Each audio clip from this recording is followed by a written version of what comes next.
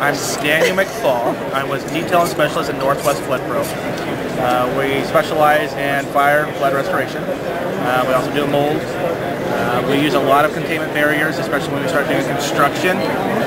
We also do when we do mold abatement, mold, any type of issues that we're going to have to worry about areas being contaminated, and we use the ZipWall as much as we can because it's basically the best, rather than using blue tape or anything that's going to ruin any of the other materials, because as soon as we use tape, it usually takes off the finishes, wood finishes, where the ZipWall is basically, it's not going to ruin any of the walls, the ceilings, but I do highly recommend it.